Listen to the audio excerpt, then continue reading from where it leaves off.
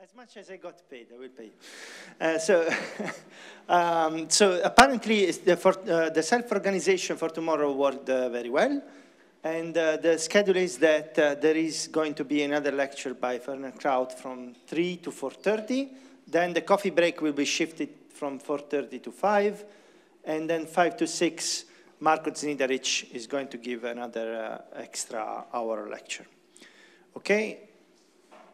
This is self-organized, as I said, so it's not, you can follow it or not. Okay, but for now, let me leave Chris Laumann to his next 2 hours of lectures. Okay. And the server is up.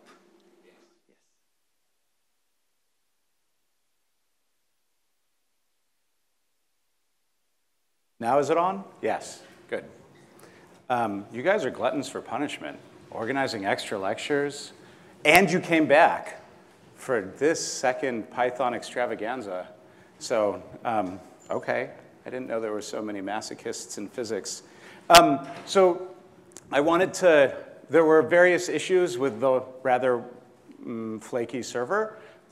So there are 2 ways for you to follow today's lecture. If you have, as some of you do, Jupyter already set up on your computer locally, then the notebook is available for download if you go to the ICTP website for the school and go to the program link and then scroll down to, not that one, Thursday, this set of slides for this 4 o'clock section. You click there. This is the actual IPython file. So if you want to run it locally rather than dealing with the server, please go ahead and download it. If you already know how to use Jupyter because you have it locally, you can probably figure out how to do that and just run it on your own machine. Alternatively, you can do like we did yesterday and go to https://jupyter.ictp.it, log in.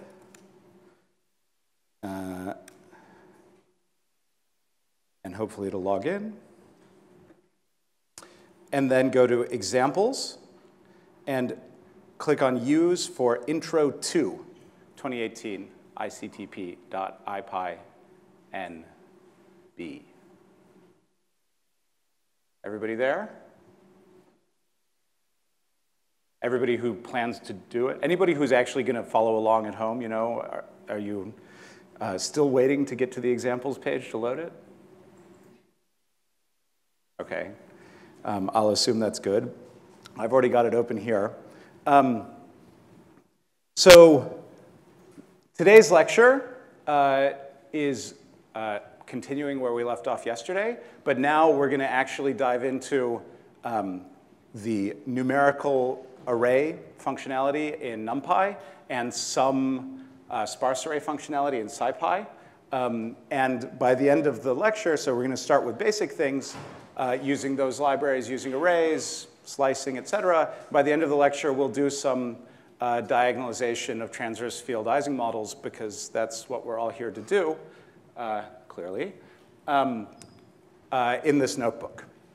So the first thing you have to do to use the numerical libraries, scientific libraries, and plotting tools particularly is execute this command, %pylab notebook. Oh, I'm running this locally. I forgot I turned on a thing which tells me how long stuff takes to execute. So on my machine, that took 540 milliseconds.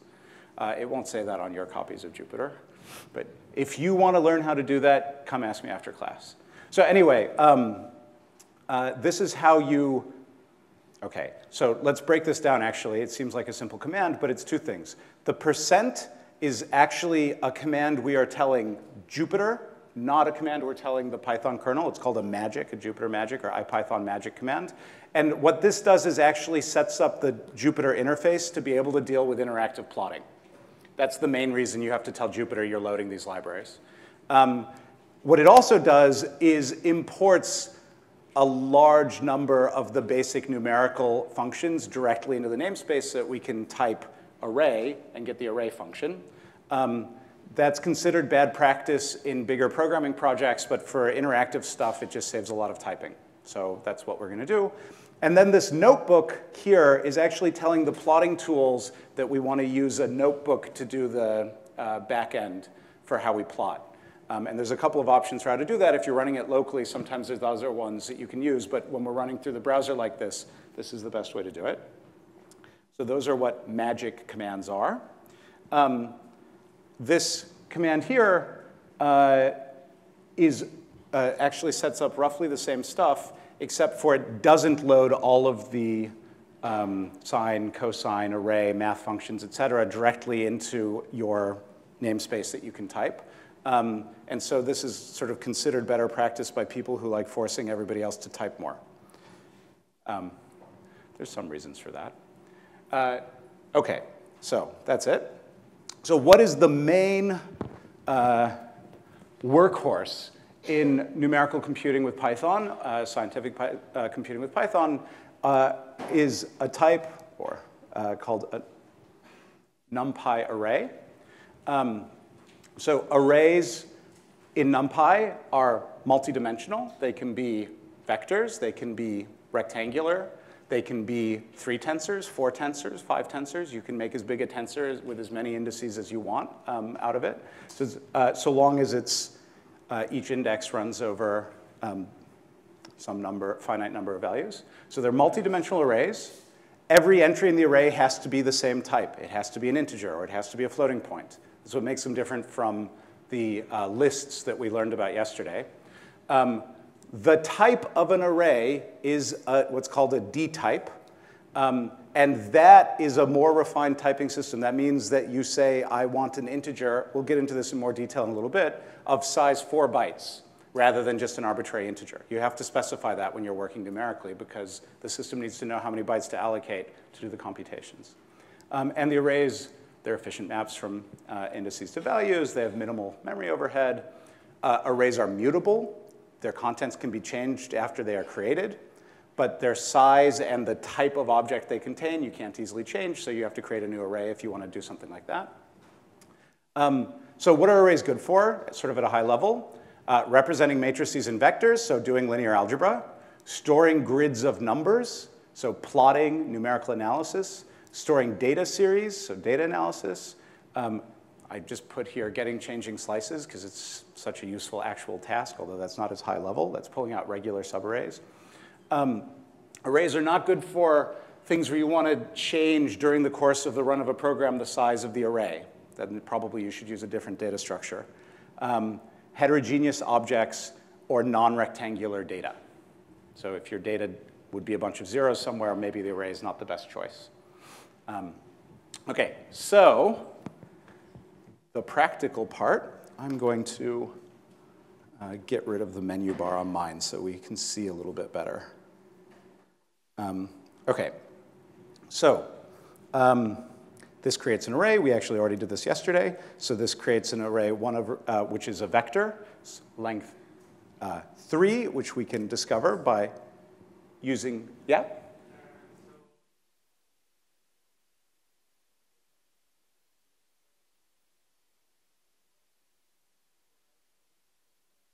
Right, so good. So if we had not used %pylab notebook, and we had used this other way of loading NumPy, then we could refer to the array constructor function by explicitly writing np.array, and we can still do that.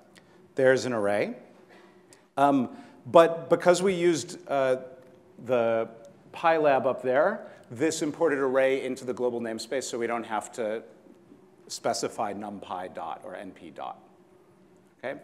And what I was saying is that that's considered, bad practice because you actually, this %pylab command is importing a lot of functions, sine, cosine, array, rand, a bunch of basic sort of numerical functions into the global namespace, and they might get in the way. And so people who are purists want you to always type np dot and then whatever function is in that library. And there's some merit to that argument when you're doing something complicated. But when you're just sort of doing quick work, it's often easier not to have to type it all the time. So does that answer the question? Yeah. So np.array and array, now that we've imported them, are references to the exact same function. So it's just two different ways to call the exact same thing. Okay? So arrays have various properties. So the shape, in this case, is a tuple. The shape is always a tuple. It's a length 1 tuple whose 0th entry is 3, which is just telling you that it's a length 3 vector. It has a D type. That was the data type that I mentioned earlier. This is a float 64, which means it's a 64-bit floating point number. It has a size. That is just the number of entries in the array. So if it was a multi-dimensional array, it would be the product of the values in the shape. A 3x3 array would have a size of 9. We access the elements using square brackets, just like for a list. So there's 1 over root 2 from the 0th element. And we can change entries in an array in place, no problem. We just assign to them. So we just squared the 0th element of the array. And now we see that it is square root of 2. OK? So far, so good. We can create a 2D array by passing the array function a list of lists. We met those yesterday, but they have to be all the same size and shape.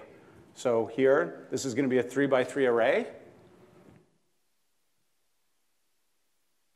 which looks just like what I wrote, but it's stored internally now in this array data structure, 1, 0, 0, 0, 0, 1, 0, 1, 0. Yeah?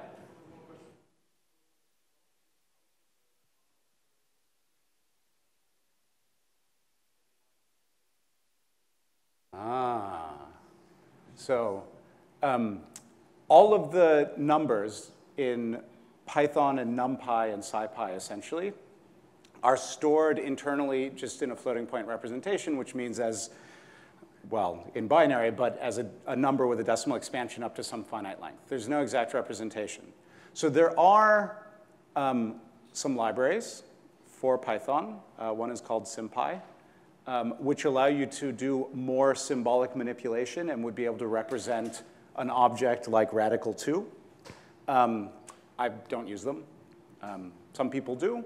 I think as soon as you want to do things which involve exact representations like that, Mathematica and Magma are probably better tools. But some people like SymPy. Is there anybody here who uses SymPy or Octave? Yeah, did you hear that? So he went, it's not great, right? And I think that's basically accurate. So numerical things, Python's great. Data analysis, anything where you're not worried about getting exactly square root of 2. But you know, there is an entire tradition of sneaking around this by, if you happen to know that your exact representations are going to be algebraic and only a few special square roots will show up, you can often take a floating point and find the closest a plus b root 5 to that floating point number and get a and b, back them back out. There's tricks to do that efficiently, actually. So then you can do the computation quickly, floating point, and figure out what your exact answer would have been by cheating. And you should cheat. So here is the shape of B. It's 3x3. So it's a length 2 tuple, 3, 3. Here's the data type.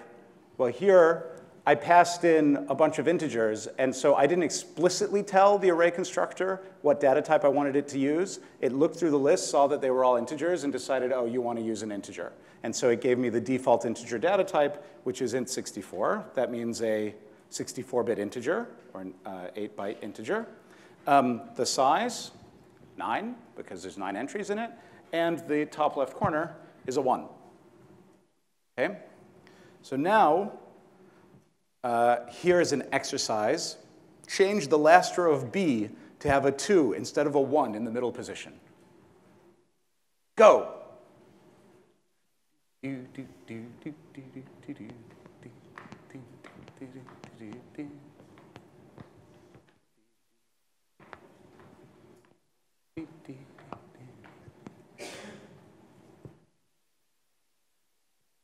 Has somebody done it? How do I do it? B, 2, 1 equals 2. All right, and let's see if I'm right. Hey, that looks pretty good. Okay, very good. Now, here is a warning. There is a type called matrix instead of array in NumPy. This is especially for two-index like square or rectangular arrays, but it is not to be used anymore, okay?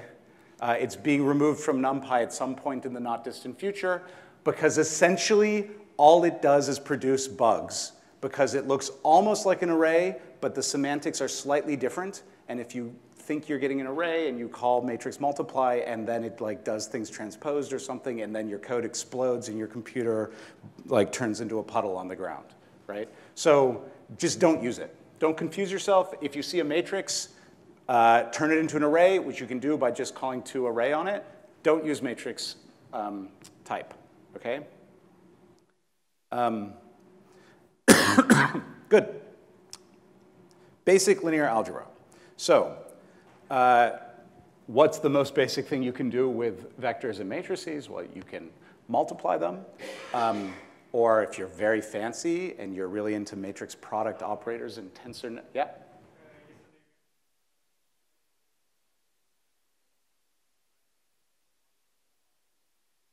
Yeah.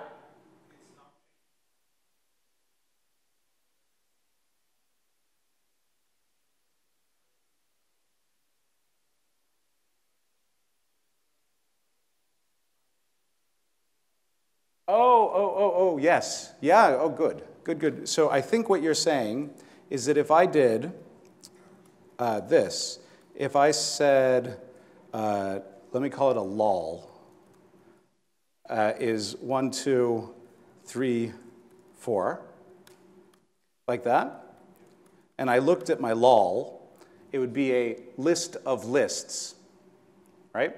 So the lol,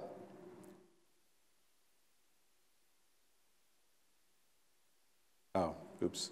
Okay, the lol, I accidentally hit the key to turn on line numbering. The lol is not an array. It's actually a list which has lists in the items.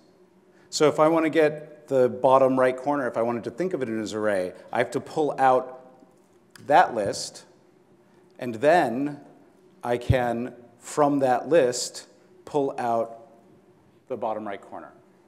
But the array data type is actually to be thought of as a full rectangular thing, and then it allows indexing where you just put a comma to tell you where you want to look. Whereas here, the list doesn't know that necessarily the item in entry 1 is actually another list which it could then index into. Does that make sense? Yeah. So the array is different than a list of lists, even though we construct them. The simplest way to construct them is by passing a list of lists to the array. Yeah? Okay. Excellent. Good. Any questions?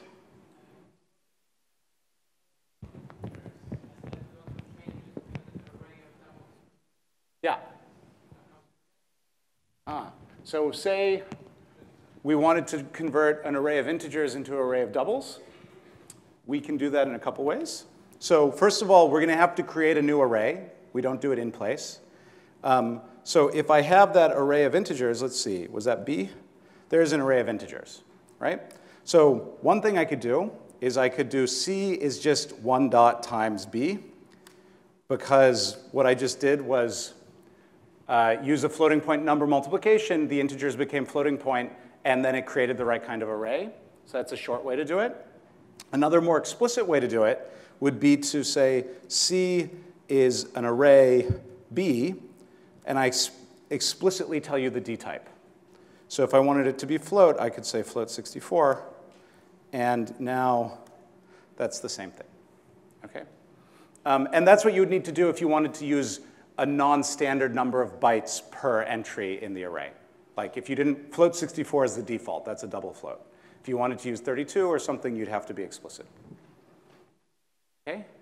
Any other questions about constructing? We'll get to other constructors and things like that in a bit, so, and D types in a bit more detail as well.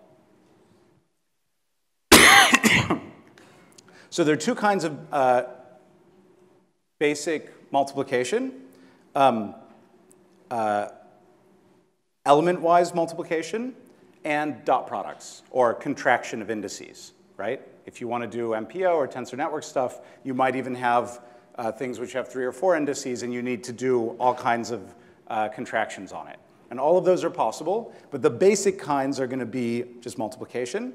So if we have 2 vectors, which we've just created, so the first one is 1, 1 over root 2. The second one is 1 minus 1 over root 2, which, for those of you who want to have the geometric representation of the vectors, looks like this, right? So the dot product is what? Yes, very good.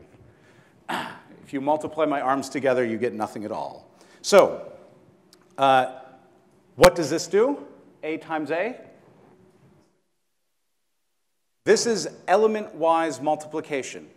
So it's going to give me a vector, which all it did was multiply the first element of A by the first element of A, the second element of A by the second element of A. Okay? The special notation A at A. Here, I'll make it very clear. At. Like that. That is the multiplication operator for dot product. And to within floating point rounding errors, you see that 1 over root 2 is a normalized vector because its dot product with itself is about 1. Okay?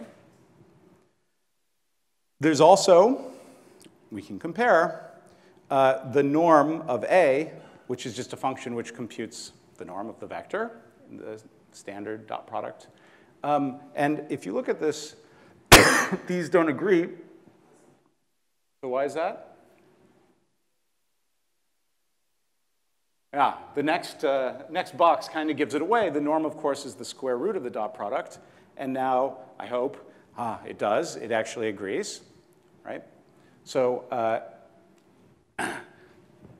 those are all 1 for practical purposes. So now what does A star B do? Element-wise multiplication, a half minus a half, and A at B, 0. Right? Orthogonal vectors have inner product 0. There are many, many more functions for doing linear algebra operations numerically. We'll use some of them as we go, so I'm not going to try to just front load it all. So the first use you can think of NumPy arrays is as things to do linear algebra, matrices and vectors, kinds of stuff. The second thing, primary use of NumPy is arrays is to hold grids of numbers, which I don't necessarily think of as being a vector. They are, for example, the values of a function on a grid of points.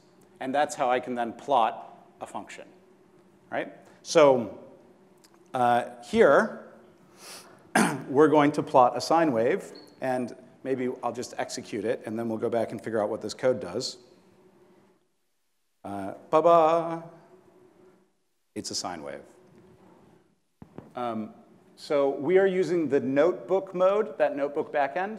This isn't actually, maybe before I explain the code, I'll just show you that with those few lines of code, we got this nice plot. It was labeled. And in fact, it's even interactive. I can click here, and I can move this around inside my notebook. I can zoom. I thought I could zoom. Oh, there it went. It just took a second, right? And so I can interactively manipulate a little bit. When you are done using interactive mode on a figure, you can click this button, and it will disconnect the interaction between the kernel and the front end. And then you won't be able to change it anymore, but it gets rid of some overhead that the kernel is dealing with. It doesn't really matter if you only have a couple figures in your notebook, but if you have lots of them, you'll end up wanting to do that. OK, so let's go back here. What is this doing? So this first line is creating an equally spaced array of 100 numbers from -2 pi to 2 pi, and assigning it to the variable x. So we can take a look at x. And that is just an array, one-dimensional array with 100 entries in it. 1, 2, 3, 4, 5, 6, 7, 8, 9, 10, 11. This might take a while. OK, it has 100 entries. Look, it's clearly divisible by 5 because it's printed so nicely, so it must be 100. So then that's minus 2 pi, that's 2 pi, and these are equally spaced in between. OK, so linspace created that nice regular grid for us. Then this line here, y, equals 0.5 times sine x. Well, what did that do? So this sine called on an array, it's not, even if it was a two-dimensional array, the matrix function valued sine, okay? We are not doing the sine map on matrices. We are doing the element-wise sine, okay? And it's actually interesting. It's probably only sort of physicists above a certain pay grade who would even think that might be what it meant, okay? But that is not what it means. And don't get confused. There are ways to do exponentials of matrices, but the default things won't do that. So here is the sine element-wise of x. So this sine of x is an array of length 100 with each value of the sine in here. And then that multiplication is element-wise. And that's why the star, by default, is element-wise multiplication, because this is actually the most common way you would use it. Doing the dot product is more specialized than just writing functions that you're going to plot, right? So y is 0.5 times sine x creates an array of 100 things, which are the values of that. And then this code here is our first use of matplotlib. So figure creates a new figure. Plot x, y with two vectors of the same length, or arrays of the same length. Plots all the points. This grid command just turned on this very pretty grid in the background. There it is.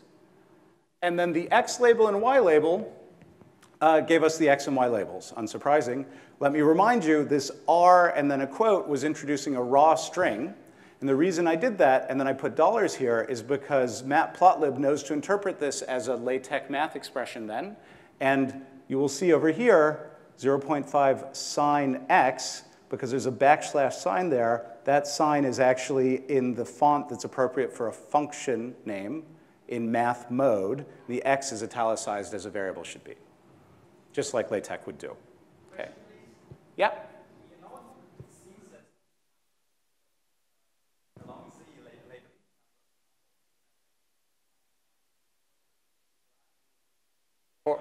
Horrible font. Sorry, say it again. Yeah, they look bad in your notebook? Yes. Yeah. How do you do that? Okay, so there's actually, because I'm running it locally is why it looks different. There is a configuration option for matplotlib, which I just have on, which tells it to always use tech rendering. Yeah, let's see if I remember how to do that. So mpl.rc, rc params, text.use tech, I think.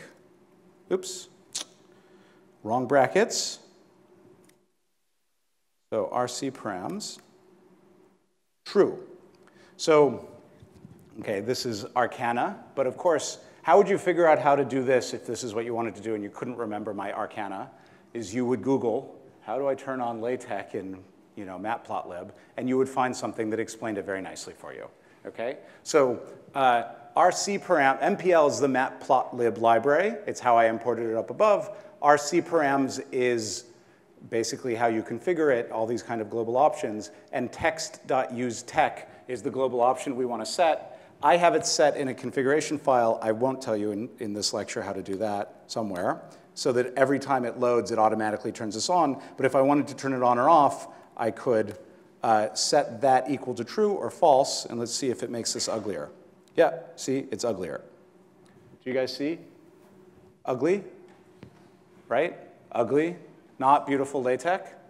And then we can go back here and go and turn it back on, true,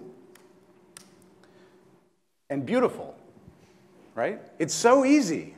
Just one shift enter, and suddenly from ugly to beautiful and back again? Come on. Yeah. So this method Yeah. imports. No, so you mean that it looks a lot like MATLAB plotting does? Yes. So %pylab is what imported those commands that look like MATLAB plotting. So if you guys know MATLAB, I haven't referred to it because it's like the Death Star in my view. But anyway, if you guys know MATLAB, then you'll see that the plotting functionality, like the plotting commands, look very similar. And that's actually what %pylab imports. It imports a bunch of plotting commands that look like the MATLAB ones. There's another way to interact with the plotting library when you're doing more sophisticated things if you get into it, which looks a little less like this. But this is actually, it's intentional. It's so that people can convert from using MATLAB more easily. Any questions about that?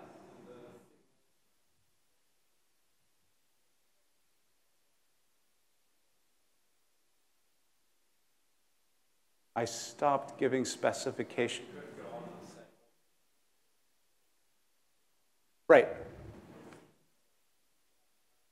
Oh, yes. OK, so now we're getting into the nitty-gritty of how does this know what figure I'm acting on. So in Pylab, which is the MATLAB lookalike plotting system, it's stateful. It knows there's a global variable which contains what is the current figure and what are the current axes. And if you don't, you can, in all these commands, there's a way to actually specify those explicitly if you're doing it more explicitly. But if you have these plot grid x label, y label commands without specifying it, they just act on whatever the current global figure is. So in fact, let's see if this works. Right now, this figure is live. I can even go down here to another cell if I'm maybe.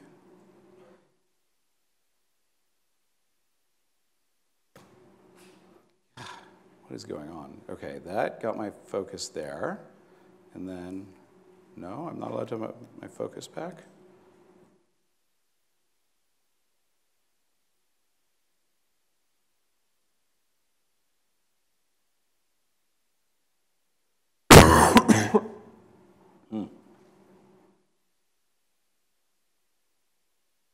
OK, fine. I could, for example, change the x label to the square root of x squared. And if I go back up here, it's still live on this plot, because the current figure is still this one, because I haven't created another figure yet. If you want to work with multiple figures with multiple subpanels, then you'll start actually referring to them. You can get the current figure, get the current axes, assign it to a variable, and then say, I want the grid to be turned on that variable, or on that axis. But for simple plots, you don't need to do that, and that's why it contains this little bit of global state, so you don't have to keep track of it. Once I disconnect this, I can execute this command, but it won't live update in the notebook anymore. It would in some other backends, but in the notebook, once it's disconnected, it's disconnected. So, OK. OK. So we can do this now. I think it should have probably been later. I think I put it out of place. So let's just start thinking a little bit about performance. These aren't particularly good examples, but it does give you an idea of how to time things. So remember, range 1,000 indicates a range from 0 to 999. And this list comprehension, which we actually saw yesterday, is going to create what?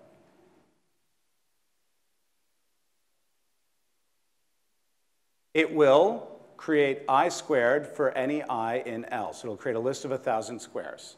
Okay? And if we do that with the list and a list comprehension, this is the pure Python, we can use this %timeit magic command to see how long this little snippet of code takes to execute. And what %timeit does is very useful. It actually runs it, and depending on how long it takes to run, it decides how many runs to do and then averages over the timing. So you get a better estimate of how long it took in case there were weird fluctuations from your computer deciding that it needed to, download something in the background or whatever. So here you see that this took 360 microseconds, plus or minus a microsecond, per execution of that command. If we do it with an array, so a range creates an array from 0 to 999, but it's an array type instead of a list type.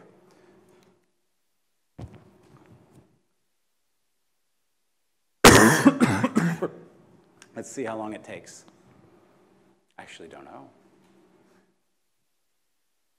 1.2 microseconds, plus or minus 5.6 nanoseconds per squaring every number in that array. Okay? So this is one of the reasons that you use arrays if you're doing numerical work, is that this, for an array, this is calculating the exact same quantities, but it is doing it highly optimized internally. Okay? A squared. Whereas if I do it in sort of the pure Pythonic list way, this is 300 times slower. Okay, that adds up. So that's one of the reasons we use NumPy arrays to do numerical work. Okay. Yeah?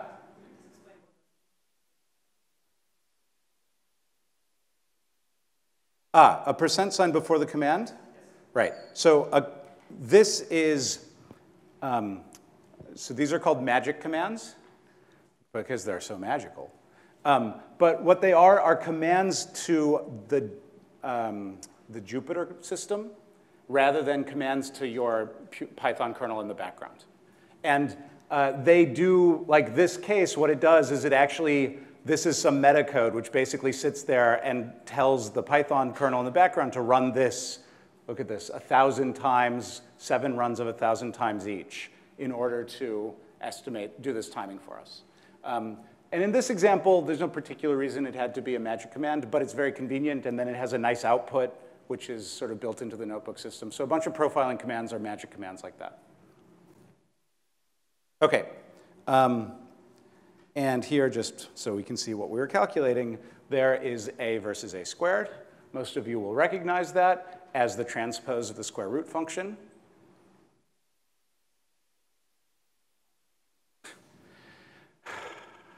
God, tough audience.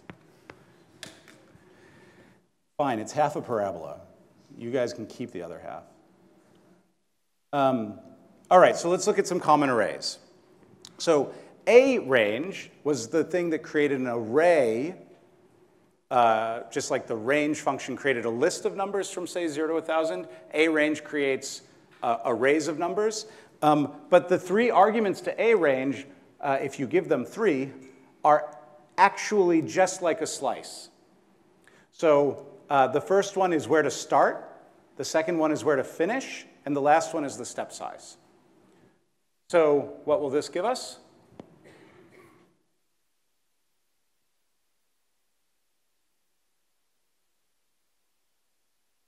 Two, 4, 6, 8. Who do we appreciate?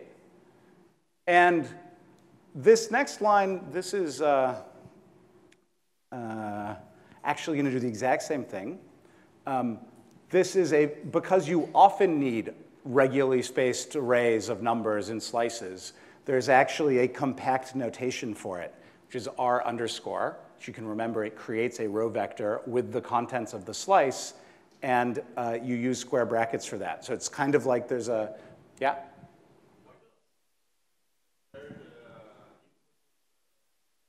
Yeah.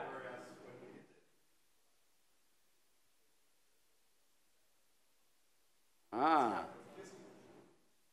Yeah, that's because sometimes you want to specify the step, and sometimes you want to specify the number of points. So if you look right there, there's linspace, 2, 10, 5. So let's take a look.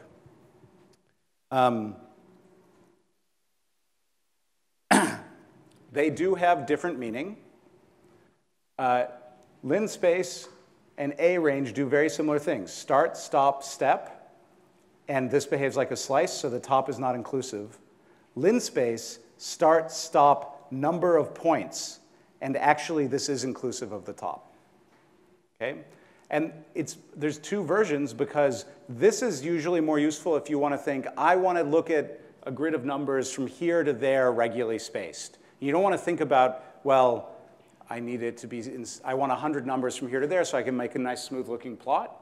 And I don't want to think, okay, what is 99 minus 37 divided by 100 to figure out what the step size is? And then if you did that, you'd get it wrong because actually it should have been divided by.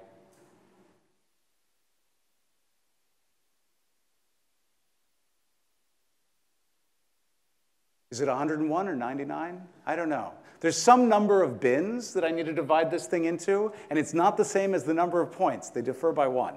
By the time you've thought about all that, the guy who knew to use linspace is already done plotting the thing. Okay? So that's why there's two versions of this function, to create regularly spaced arrays of numbers. And actually, they're both so useful that there's a compact notation for both. So you can use R underscore, square brackets, and then a slice, 2, 10 in steps of 2, and that does the exact same thing as that A range did there. This allows you to very compactly say, I want a row vector that has this step size. And this is really, tricky. If I pass as a step size an imaginary number, then this R underscore thing will do the linspace. Okay? Now, you might think, like, these are really the technical little, but these are really useful, actually, because you often want to create regular arrays. So knowing these compact things actually is just kind of convenient, which is why I put it in. Okay? Now, what are some other ways to arrays that are common? You might want an array of 1s. That is a 2 by 2 array of 1s. You might want an array of 0s. There's a 3 by 1 array of 0s, so that's a column vector if you want, right? What do you think this one does?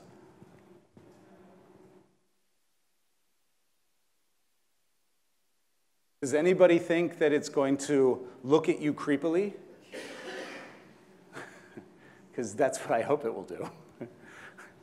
No? No takers? The identity matrix. Ba-ba! Okay? So I3 gives me the 3 by 3 identity matrix. And then what about diag? It's going to be a diagonal matrix with 1, 2, and 3 on the diagonal. Okay? And I'm giving you these. They all have more arguments. They all have more documentation. They all have variations to create other versions. Like maybe you want a matrix which is basically diagonal, but it's a little bit off diagonal. It's like the not main primary. What's it called? Main diagonal? Is it the main diagonal? The sub? Anyway, say you wanted it to be on the sub-main diagonals. Then you can do it, but you can read the documentation to figure out how. Okay? Okay. Now here's a very useful one because we actually produce so much noise in physics. We need to generate random numbers all the time, right? NP random.rand gives me a 2 by 2 matrix of uniformly distributed numbers between 0 and 1. There's all kinds of other random number generators. So this one, NP random.exponential, here I've given a few more options. Scale equals 3, size equals 3, 3. What do you guys think this will do?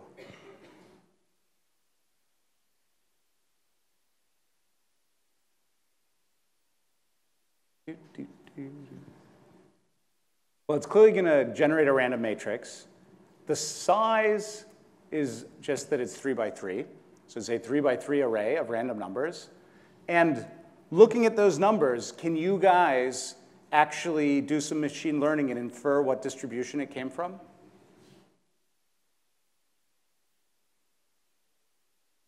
Yes. He's good. Very good.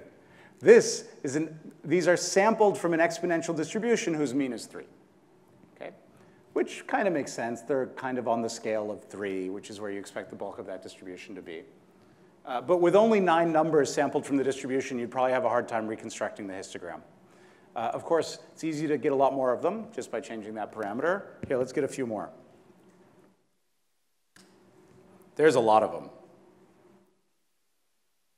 Ah, cool. I wonder, do you think we can get a histogram? hist. Oh, I didn't save them anywhere. So let's put them in something. Will this work? Ah. So what do you, oh, that's interesting. What did it do?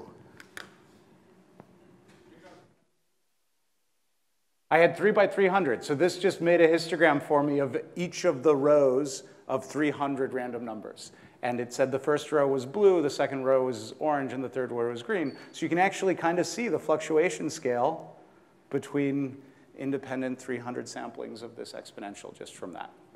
Okay? Okay, cool. Good, let's keep going. So array D types, I mentioned this already. The data types for arrays are more specific than the basic number types or numeric types for Python because you need to actually, you usually don't need to think about this unless you're doing very serious numerics, but you do, in principle, need to specify how many bytes or bits each number in your array is going to use. So integers, they have various names. You can call it int16 for 16 bits or I2 for integer 2 bytes. Unsigned ints, floats, bools. So unsigned ints are non-negative. Fixed length strings. An array can hold a set of strings. It's a rather unusual thing to want to do, but you can do it. But they have to have fixed length. So all strings of length 3, that would be OK. So if we look at the D types, we already saw this basically.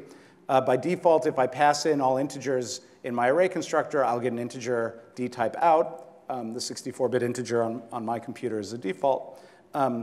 If I pass in something with a float, it'll end up being a floating point array. Float 32, this is a reference to the D type if I wanted to specify it, or D type I4. That's a shorthand notation when you're using constructors to just say I and then the number of bytes. So this is all to indicate how you control this. OK. So let's keep playing.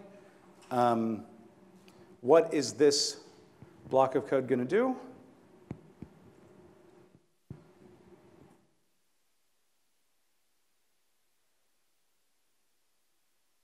Oh, you know, this would have, this works strangely now that we're doing it in the notebook interface. Last time I gave these lectures, I actually had it in a more interactive interface. So this is going to sort of not pop things up right away. But let's see.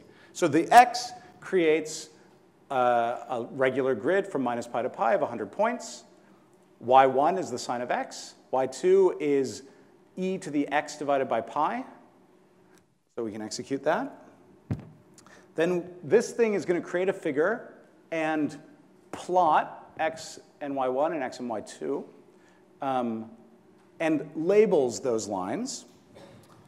But notice, right now, we don't see any labels. We just see the lines and the axes. The figure was created. Now, without disconnecting it, so I'm not going to hit this blue button up here. I'm going to scroll down. I'm going to execute X label and Y label. And you see, here, I might be able to zoom. Ah! What happened? Oh. OK, we can see a little bit more. Anyway. X and Y appeared. Then I can go to the next one, legend. Oh, what happened there? Hey, it created a legend. And that's where it put those labels. Okay? And notice they're beautiful, right? Pure golden LaTeX. OK, so and if we wanted, oh, it already put the legend in the upper left. It was pretty smart about that. But if we wanted, we could put it in the lower right. And now we go back and look, it's moved. It removed it from that corner and put it down there. Okay? OK, so this GCF, we don't need to do it because we're using the notebook backend. This gets the current figure. And we'll basically make another copy of it in my notebook. But it already created it here, so I didn't really need it. But that's what GCF does. Sorry, what? Can you what? You can put it wherever you want. The easiest places to put it are the ones like lower left, upper right. But you can even specify more precisely where you want it. You just have to read the documentation about how to do it. Okay? And how do we find documentation while we're doing things interactively? Shift-Tab. OK, good. GCF killed your figure? Well, that was mean. Oh, it didn't put another one in there?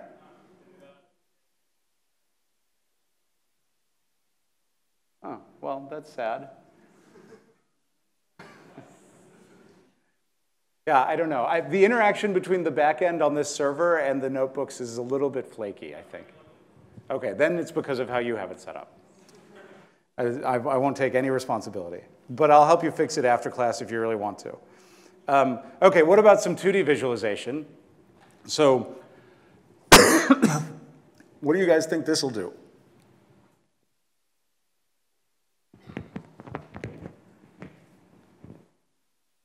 Line 1. We already saw this command. That creates a 30 by 30 array of random numbers uniformly distributed between 0 and 1. And it assigns it to a variable we called img for image. Then we create a figure. And then we do imshow for image show and image. And then I set a color map, which basically tells it what color scheme to map these numbers between 0 and 1 into colors with. That's called a color map. And then I turn on a color bar, which tells us how to read those colors.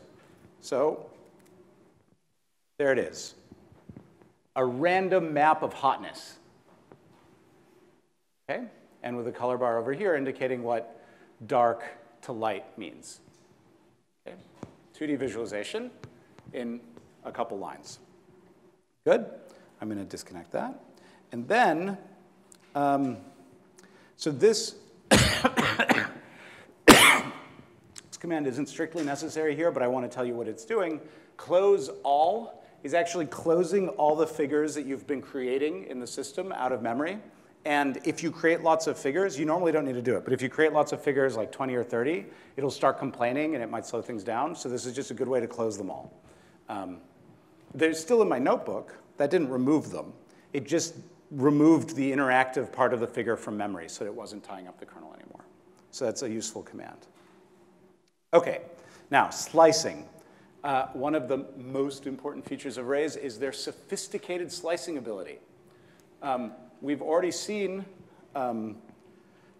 slicing a little bit. So let's create an array, a range 0 to 10, so it goes 0 to 9. And we know what a slice is. It goes from start to stop. So this is a basic one. It went from the third to the second to last, right? From 3/3 to -2, not including the -2. And so we got 3 to 7. This next one takes every other entry from 3rd to 8th. The empty slice actually just returns what it gave. It goes implicitly from start to end. But then, of course, we can actually use a negative step. And so that empty slice just goes backwards now. So that was a quick way to reverse the array. OK? Now, an important thing about slices of arrays, these things are views into the data. They're not copies. So if you slice and then assign to the slice, you will change those sub-pieces of the array. That's part of what makes them so useful. You'll just do it in place in memory. OK? So we'll start playing with that a little bit more here. Let's do a 2D example. So here well, what did I do?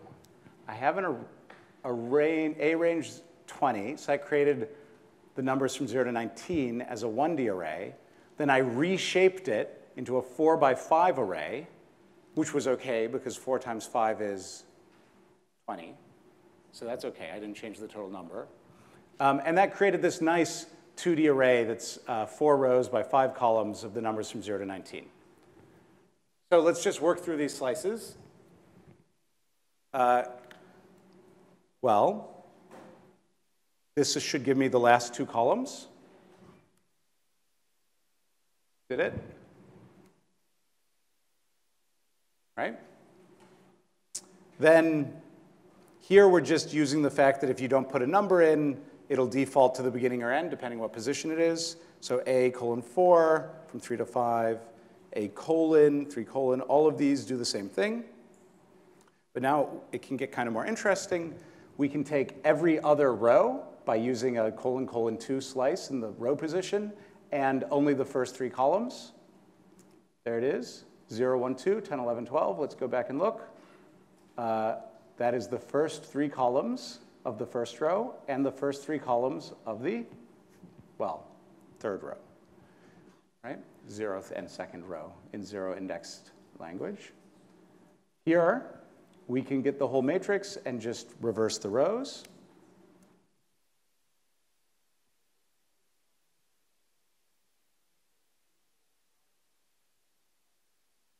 Well, here, this -1 is in the step position. I have 2 colons. Then it wouldn't put anything out. So yeah, it just sort of decides that if you're doing a reversed, then the start and stop essentially are reversed as well. So this is implicitly from the end to the beginning. Otherwise, it wouldn't make a lot of sense to have this notation. So, yeah, that's right, though. It does. And actually, if I have this get everything for the, say, column index, I don't even need to write it. I can just reverse the rows, right? But like I said, I can, excuse me, slices are views into the data. So I can change an entire slice or subgrid or whatever I can construct by this kind of notation, I can change in place. So if I look at this command, what I'm doing is I'm taking every other column, every other row, first 3 columns, so it's the same slice I had up here, and I'm going to multiply them in place. Star equals means multiply by 20.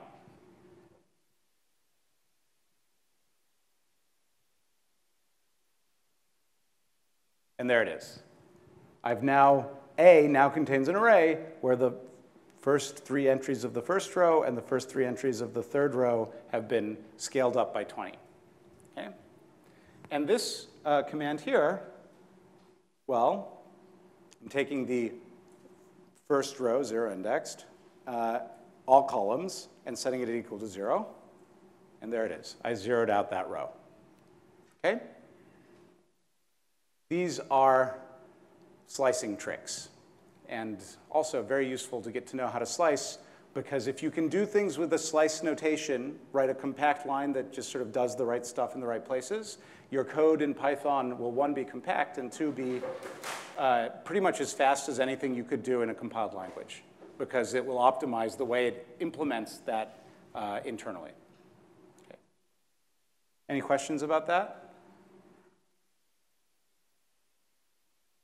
Okay, so there's actually a little bit more fancy indexing you can do, but if it's not, this is even fancier than slicing.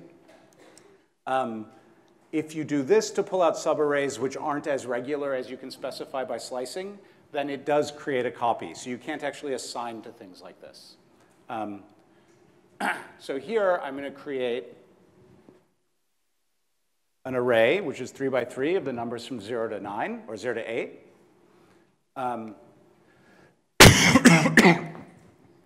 What this is doing, because I've got now a tuple inside the square brackets, I'm actually handing it a give me the 0, 1, and then the 1, 2 entry. And so those are the 0, 1, and 1, 2 entries, 1 and 5. And the other thing I can do, which actually is often more useful than this version of fancy indexing, is I can create a mask. So a mask would be an array, which is the same shape as another array, but it's just an array of trues and false, right? And then I can use the mask to only do operations on things where it's true. That's the idea of using a mask. So here, oops, this mask is a 3 by 3 array which is true when A %2 equals 0. So sorry, I didn't explain this notation yesterday. Percent means divide this by that and give me the integer remainder. So A mod 2. And so this is basically equals is testing whether that's equal to 0. It returns true or false. And so each entry in this array, this is a 3 by 3 array, is true or false depending on if the corresponding number in A is even or odd. Right? True, false, true, false, true, false, true, false, true. D type is bool. And we can take a look, actually, at that mask with this kind of neat plotting function called spy, which is for spying on a matrix. It just tells you where it's non-zero, basically.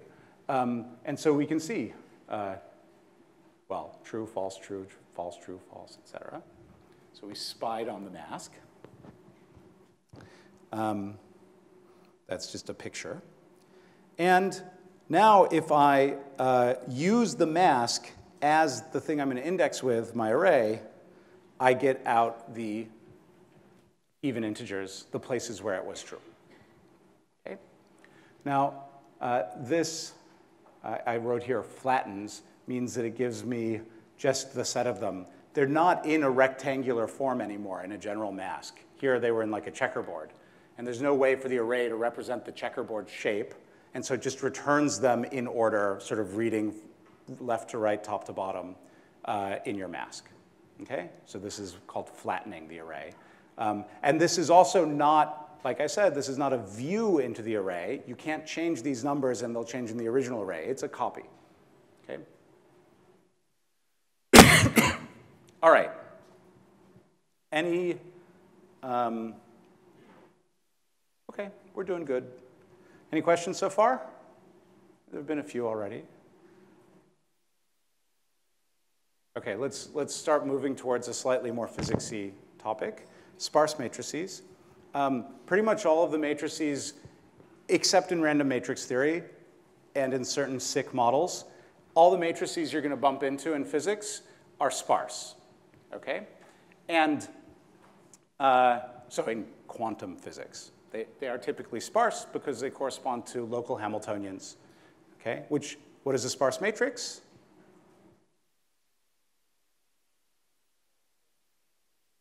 Yeah, a sparse matrix is just a matrix where most of the elements are 0, right?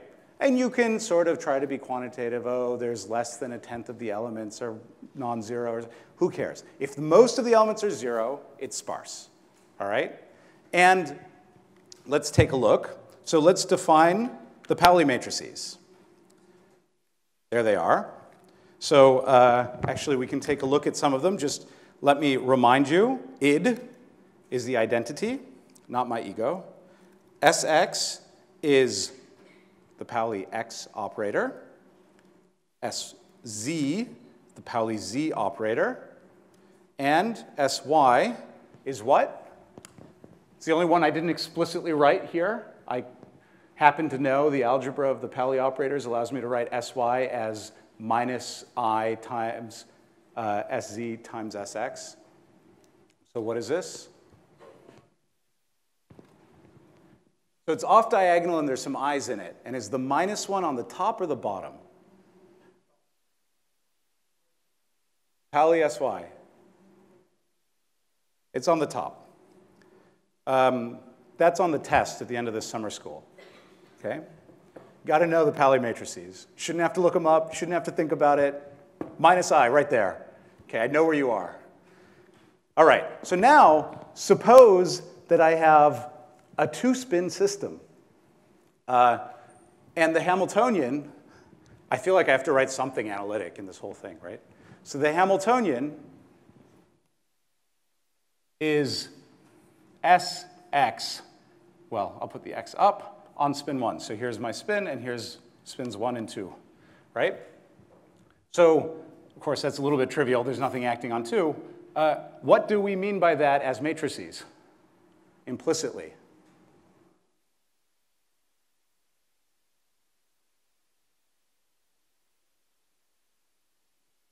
There's a hidden tensor product, right? Actually, it's kind of amazing. So how many people know that what this means is that if you want to represent it in matrices, there's a tensor identity here. So that's the Pauli SX and the tensor identity on the second position. Okay, raise your hands if that was like really new. Okay, so a few people aren't familiar with that. If you go to a math, like go talk to mathematicians, and you say, that's what I mean by S1X, you'd be shocked how painful it is to convince them that that's what you mean and that it makes sense. Okay? But anyway, this is what we mean by SX acting on here. It means that that operator is on this tensor factor of the Hilbert space, but not on this one, and that implicitly means that there's an identity acting on the other one. Okay? So that tensor, the identity, can be represented in matrices in terms of what's called a Kronecker product. That's what it is. So here is Kron SX id. So how big should this matrix be? 4 by 4. And what it what it looks like is that. And what that is, if it's not clear, is that I took the SX, which was a 1, 1, 0, 0, and then I tensored the identity, which means I turn each of these into a block, which is 1 times the identity, 1 times the identity matrix, 2 by 2 identity matrix, 0 times the identity matrix, 0 times the identity matrix. And of course, that's what is up there. 0, 0, 0, 0, 0. Sorry, this is probably too small anyway, but you guys can hopefully see it in your Python notebooks. OK. How many non-zero matrix elements are there? 4. How many matrix elements are there? 16. 4 is a lot less than 16. It's a sparse matrix. OK? So anyway, we can have Python help us visualize that. We can spy on the matrix. Pretty, right? That's all the... Oh, sorry. What did I do? Look at my code. What did I do? I shocked myself. This matrix is too big.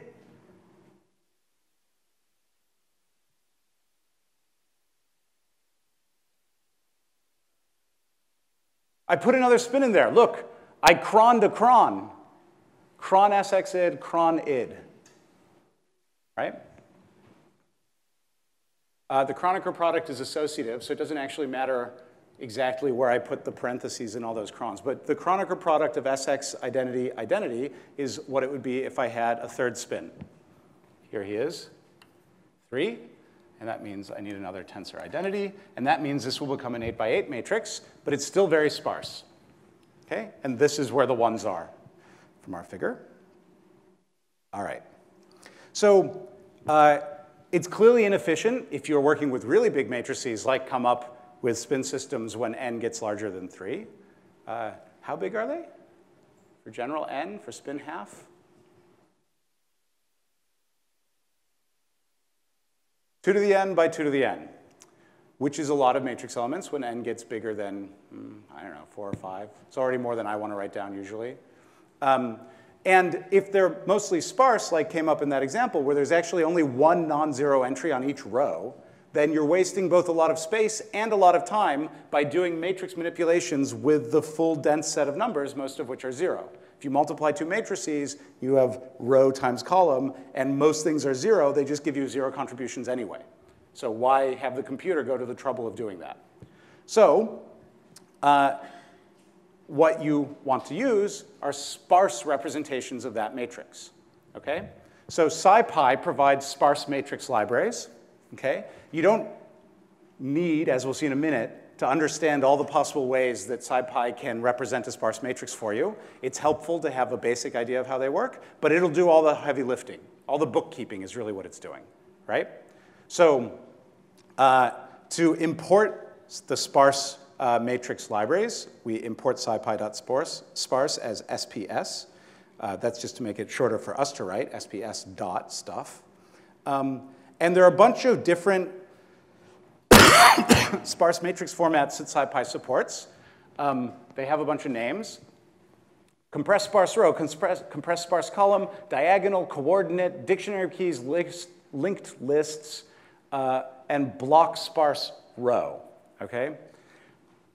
These essentially are all different ways of just doing the bookkeeping of where are the non-zero entries and what are they, right? So a simple one to understand is coordinate.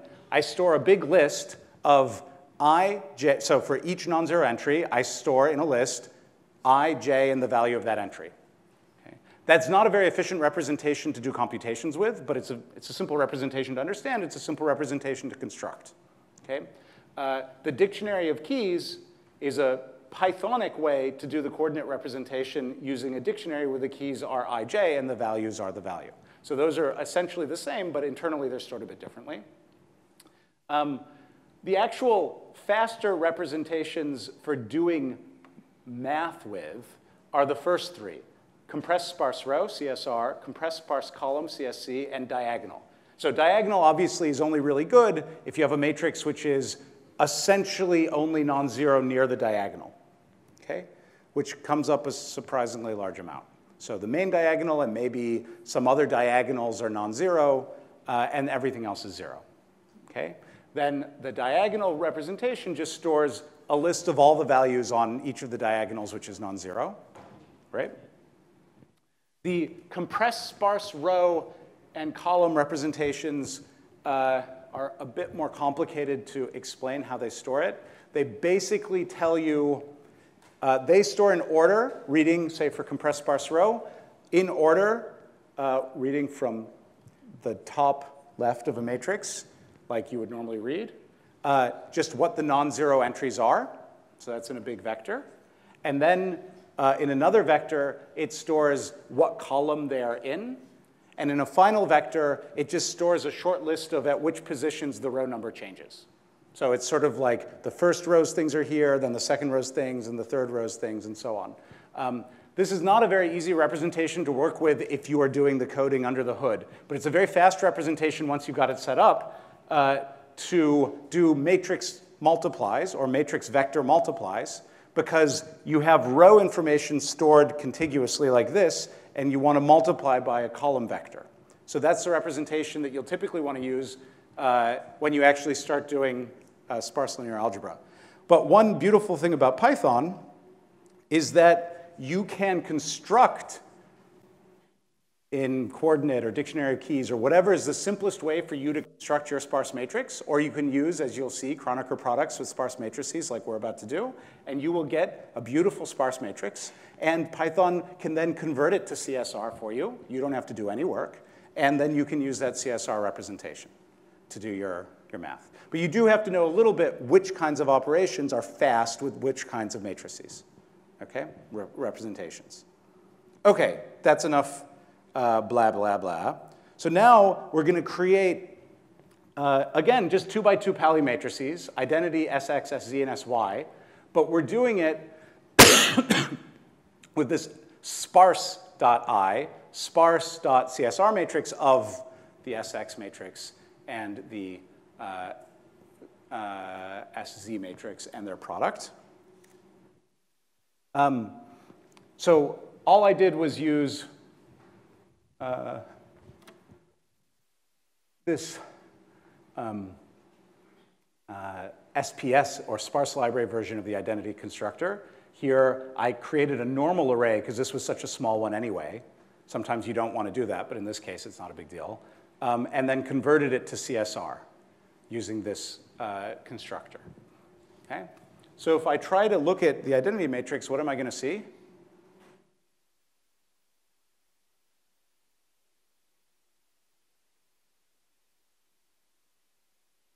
Wow. Nobody knows what I'm talking about. Nobody knows my sorrow. So I'm not going to see the identity. I'm actually just going to see this little stub, which is telling me it's a 2x2 sparse matrix of type float with 2 non-zero entries, 2 stored elements, in this case in diagonal format. I can see the actual sort of dense array by calling toArray, and this returned it to the normal array type. Okay? You don't want to do that with a really big array, because it'll create a lot of zeros. It'll take a lot of memory if the array is really big. But it's nice for these small ones. Here's another warning.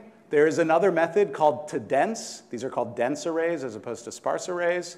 And that returns the matrix type instead of the array type.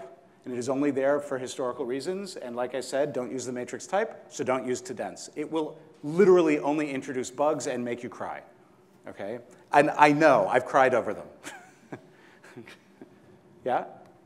Okay, good.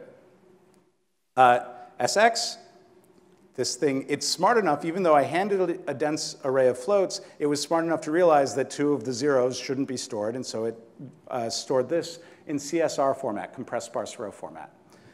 SZ, similarly. SY, there it is, another CSR. All of them actually only have 2 non-zero entries. We can look at it, and indeed, the -I has stayed on top, as it should. Okay, so now let's start doing some physics. Let's consider a 3-site transverse field Ising model, Ising chain, with periodic boundary conditions. The operators, as I mentioned over here, the operators sigma I, or SI, are implicitly tensor products with the identities on the other side. So sigma zi, say sigma z1, is got an identity on the left and an identity on the right, because there's an identity on the 0 spin and an identity on the 2 spin for a length 3 chain. Okay? If it's, I hope it's reasonably familiar, but this is just, you know, a chain of 3 spins which are coupled by a ferromagnetic ZZ interaction. Well, if J is positive, it's ferromagnetic. It wants to make the spins point in the same direction. And then this is a transverse field, so a field pointing in the x direction transverse to the coupling. Okay? So how do we deal with this? So SX acting on spin 0 in a 2-site chain would be this Kronecker product, SX id. And notice I used sparse cron because I was passing it 2 sparse matrices, and I wanted to get out a sparse matrix. And it has actually given me a 4x4 sparse matrix of floats with only 8 stored elements, which is exactly what I was hoping for. Okay? If I look at it, it is the matrix that we met not long ago. Okay? Now, 0 in 3, which we also did densely just a few minutes ago. So this is SX acting on the 0th spin. Out of a 3-site chain, I need to Kronecker product an additional identity onto it. There it is. But at the intermediate step, I mean, I put that 2 array there so we could see this sigma x tensor identity twice. But it is actually stored sparsely.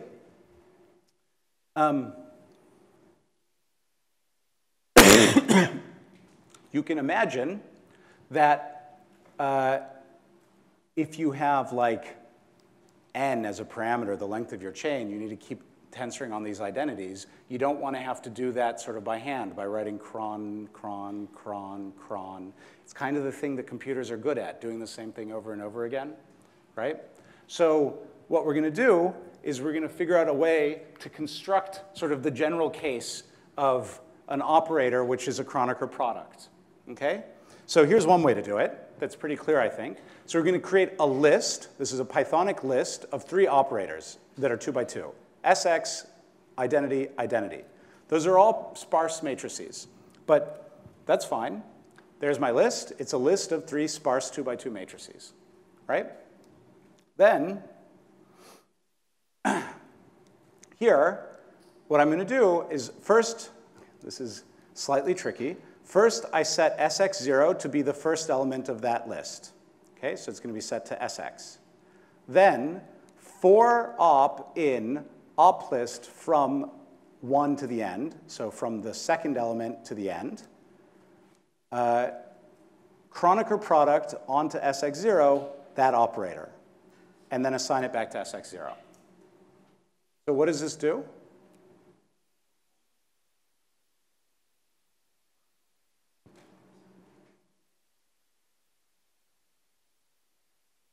That created what I wanted to create. And how did it work? Well, essentially, I just used this iteration over the identities here. And on each pass through the iteration, I Kronecker producted the next thing onto the previous iteration, output of the previous iteration, Sx naught, and then I assigned it to Sx naught, which is why it sort of grew on each step, right? So this was, now I could easily change this to act on, say, a 4-site chain. I just make this list 1 site longer, and the same code now created a really big array, okay? Now, for those of you who like functional programming techniques, here's a more compact way to write the same thing. If you don't know what reduce means, then I'm not going to explain it right now. But the people who know what reduction by a function is will understand this line. I'm just telling you you can do it, okay? You can ask me after if you really want to know. I don't want to explain it right now. Okay, this effectively does the exact same thing that our for loop did. And indeed, we got the exact same output. Now, let me go back to the case where this was only 3, like that. And I'll run that, and I will check. Indeed, I have an 8x8 array. Good. So this code, which I've written here for you, is still maybe not the most convenient. I should wrap it up in a function to do this, but actually I wanted to leave that as an exercise for you guys. So what this does is it's creating a Hamiltonian, which is Sx acting on the 0th site. This reduce SPS cron of this list was the thing that put it Sx tensor identity, plus, same thing, identity tensor Sx tensor identity, plus, same thing, identity Sx, okay? And the bond terms are quite similar. They are Sz tensor identity. So there's an Sz on 0, an Sz on 1, and an identity on 2 for the first term. Then there's a identity Sz and an Sz identity Sz. This is the periodic term on our little periodic chain, okay? And so this line also illustrates that here I'm adding, and it's kind of too long for it all to go on one line. So if I want to have a multi-line command in Python, I can put a backslash in the end and then keep going. I'm going to execute that. And now I have these two 8x8 matrices. So we can take a look. H field is 8x8. It has some number of non-zero elements, and we can look at it. And there it is. It's got ones in some funny locations that would have been hard to sort out by hand, but the computer did it for you. And now let's actually construct a Hamiltonian. I've here set j equal to 1 and the transverse field equal to 1/2 in units of j. That line probably looks kind of like what we would have written mathematically. H bond is that sum of those bond terms, and H field was that sum of the field terms. And we can just check by spying that that final Hamiltonian, which had both terms in it, actually has this sparsity structure, right? So it's still very sparse, which is why it's useful to use sparse techniques. Okay? Now, having constructed it dense, I just wanted to show you how to diagonalize. So now I'm creating a dense version of the Hamiltonian, and I'm calling the numpy.linalg, this is a NumPy linear algebra package, eigh subroutine, which is the Hermitian eigensolver. I give it the Hamiltonian, and it returns for me two things, E and U. E is the energies. How many should there be?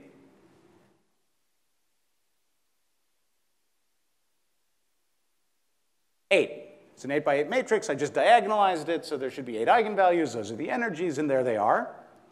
And U is the unitary which diagonalizes it. Or, alternatively, the columns of U are the eigenvectors, the eigenstates of H. Okay? Which means, in particular, that if I take the Hamiltonian and I multiply, say, the first column, I should get the energy of that eigenstate times the first column back, right? So what will this line give me?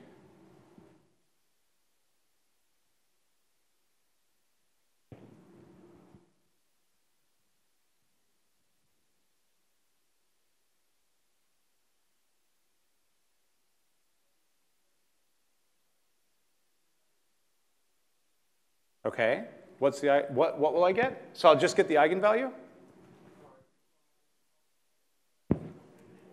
Let's see. So what was that? So the Ham dense at U colon 1 pulled out the first eigenvector, because they're column vectors of U. I acted on it. Because it was an eigenvector, it should have been minus 3.145755131 times the column vector, right? But then I divided, and of course, division is element-wise.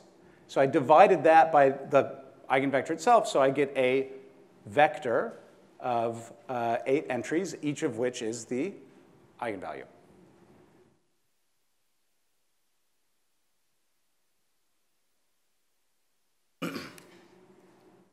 Now we can plot the spectrum.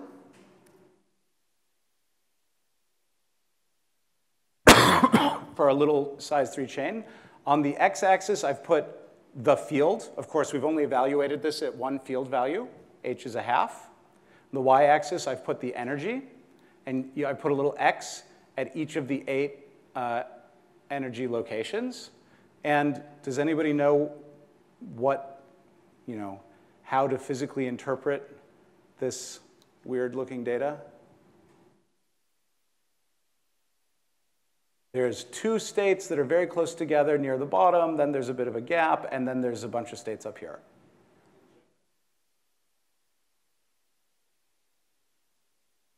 What's that? Yeah, so we are in the ferromagnetic phase of this little Ising chain, and there is an almost degenerate pair of states that roughly correspond to magnetization up and magnetization down. And then there's a gap to the excitations, which are domain wall-like excitations of that chain. And they cost finite energy to create, and so there's a gap. Okay? So magically, physics came out of some sparse matrices.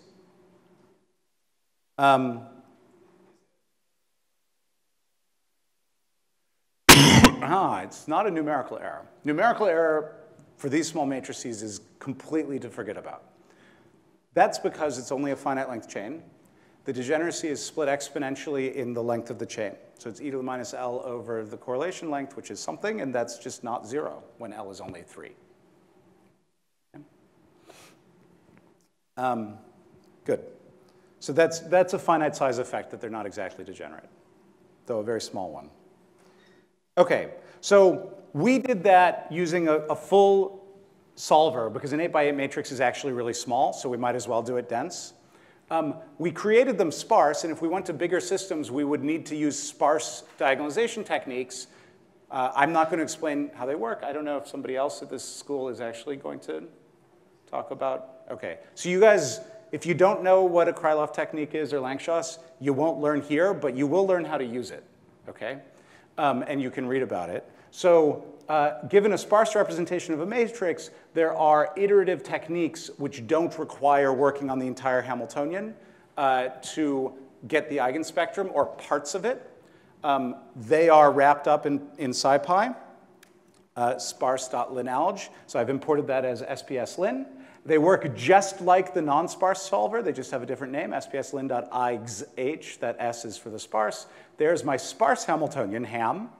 K equals 4 tells the solver I only want I only want 4 states. So sparse techniques won't give you the entire spectrum. They'll only give you some number that you request.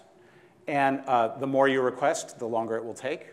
And then the which here is telling the solver, I want the smallest algebraic ones. That basically means the bottom of the spectrum. Because you could also ask for the largest ones or the ones nearest 0 or whatever. So you can read the documentation for exactly how that works. And this will return the bottom 4 energies. Let's see, do they match? 3.232 and my 3.232, 3.145, 3.145, et cetera.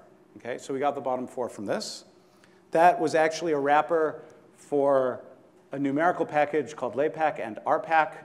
These are pretty heavy-duty, well-optimized, mature systems, so they'll work for most purposes, though there are fancier ones available if you want to parallelize and so on.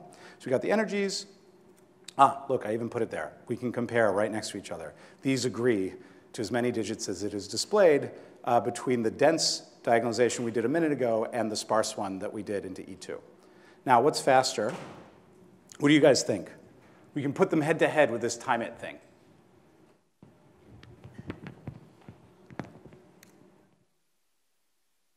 Okay, so the dense thing took 19 microseconds to diagonalize an 8 by 8 matrix.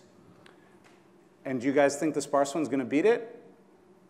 Who thinks the sparse is going to win? Who thinks the dense is going to win? All right. Is anybody taking money? No? No.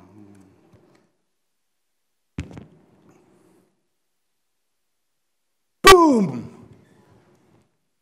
Look at that. That's horrible. That's terrible. That's like a factor of 20 slower. So the sparse iterative technique, the technical term is sucks if you're trying to get the spectrum of a very small matrix. Don't waste your time. Just do it dense. But there's going to be some point when the matrix is big enough and sparse enough where the sparse technique will be faster.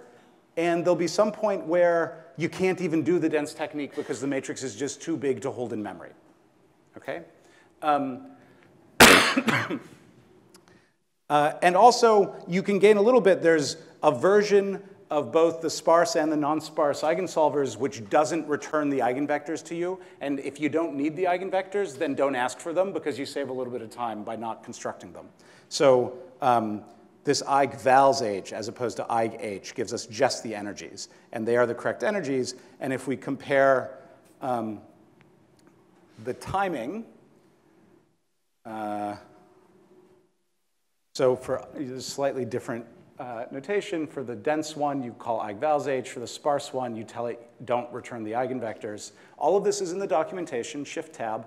And if we compare 13 microseconds to, sorry, it scrolled off, 19, we actually gained a fair bit. I mean, not that 6 microseconds matters that much to most people, but in this case. Anyway, so that's non-trivial because we didn't bother to return the eigenvectors.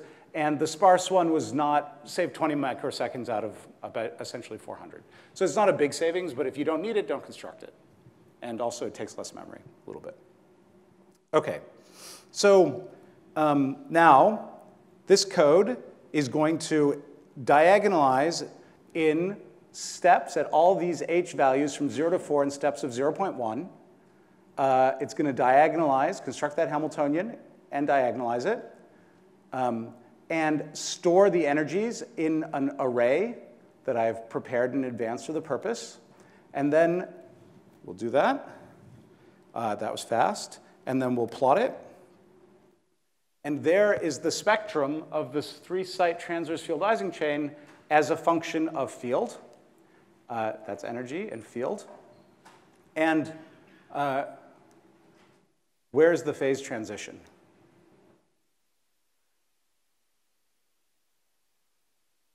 What's that? So we can see it, kind of. Over here, at small transverse field, the system, the ferromagnetic term is dominant, and we see that there's a very good degeneracy between the bottom 2 states, which were those all up and all down states, roughly. And when we go to very big transverse field, the transverse term is dominant, which means that the ground state basically, instead of wanting to look either up or down, wants to look left, right? And that's a unique state, and then there's a gap above it. So this is the paramagnetic side, and that's the ferromagnetic side. And the actual transition in the transverse field Ising model by exact solution at whatever infinite thermodynamic limit is at 1. J equals H equals 1. And what you're seeing, this little splitting here that happens a bit early, is finite size rounding of the transition. In principle, the gap here should also close. And you can't see that at all in the finite size 3 numerics. Okay? Because it's too small to see the gap to the quasi-particle excitations close. But if you go to bigger systems, you might be able to see it. Now, I didn't explain this code in detail, but I'll let you read through it. I think we've covered almost everything in it. And in the last half hour, or however long you want to sit here, I've written here a whole bunch of tasks for you guys to do, okay? And this is like the interactive wake up, do stuff part of the lecture, right? So generalize the code to n sites and make a similar plot for n is 4, 6, 8, and 10. And my hint, and this is why I didn't do it for you actually, is to write a function, make sxin, which returns the sx operator acting on site I in an n-site Hilbert space. So the right identities, Kronecker producted onto it.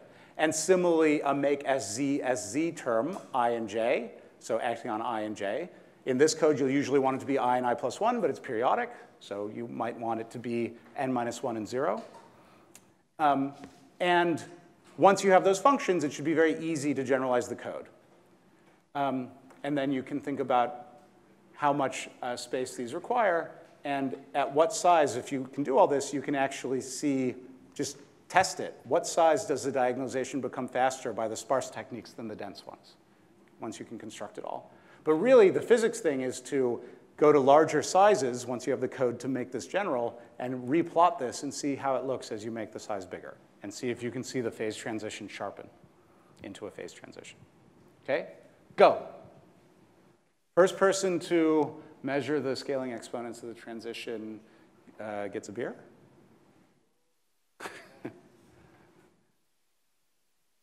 I'm here. You can ask questions. I'll wander around. I'm sure there's also some other Pythonistas in the room who can help. What's that? Oh. Yeah.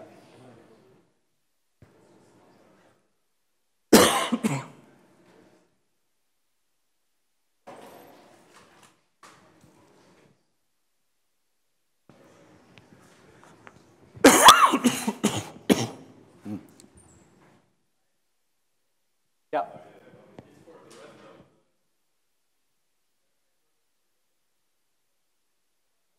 Oh, well, that makes it hard. So the Jupyter server is not working? Ha! How many people have a local copy running? I'm trying. There's a few people? Okay. Well, you can all like crowd around that. I'm sorry, I think we need to upgrade the server somehow. It seems like 100 people connecting to it blows it up. Huh?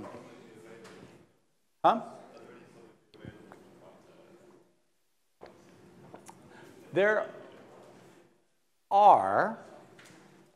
are some publicly available servers, and you could copy and paste some of the code into that if you want to play with it. They're test servers. Let's see. Oops, wrong website. Jupyter.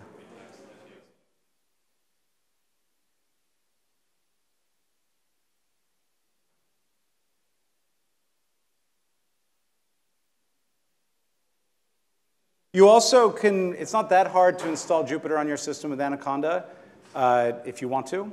And maybe I should encourage more people to try, or get your friends to help you do it if you're not confident about how to do that, so that more people can do it locally on their machines for tomorrow.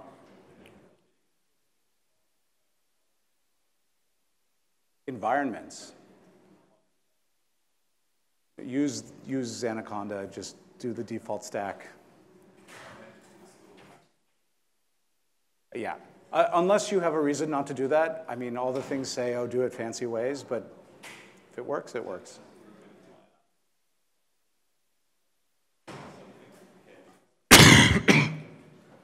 Yeah. It is a mess. So actually, this is a good point. The hardest part about using Python is actually just getting the full stack installed properly on your computer. And it's really unclear. It's much easier now than it was a few years ago, but it's still a pain. The easiest way to do it is with Anaconda and follow some directions online, like step by step for which pieces to install. Anaconda should just do it for you.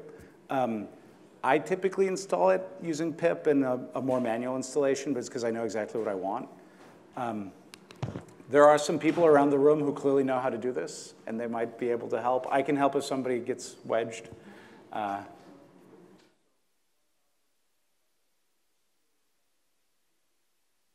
Does it kill rabbits? Most anacondas do eat rabbits, yes. Your what 'em?